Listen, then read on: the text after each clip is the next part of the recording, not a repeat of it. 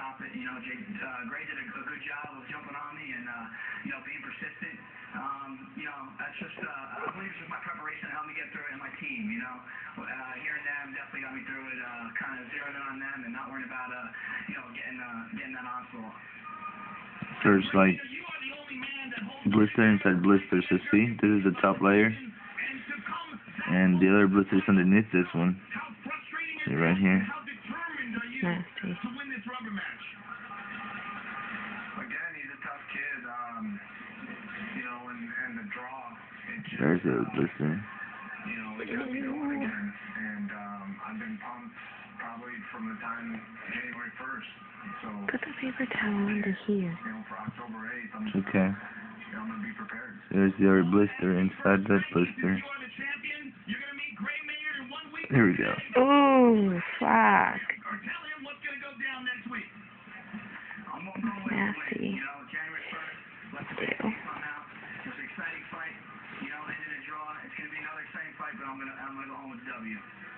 Gray Maynard, same question to you.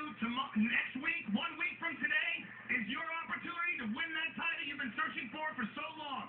Tell Frankie Edgar how it's going to go down. It could be a war. It could be quick, but either way, I'm coming out with the belt. He's a tough kid, and he'll come prepared, and I'll come prepared.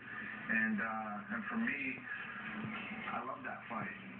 Well, I love that fight as well. One of the most highly anticipated rematches in the lightweight division, October 8th, next Saturday night for the UFC. Can I stop it?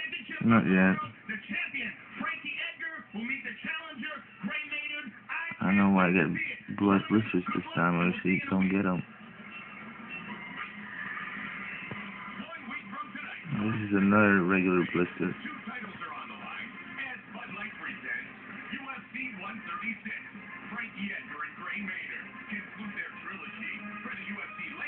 Does it not hurt? How do you walk on this like that? I'm just doing. Ew. Jesus. Man, it's like 3 layers. Ooh, don't. Oh no. You shouldn't.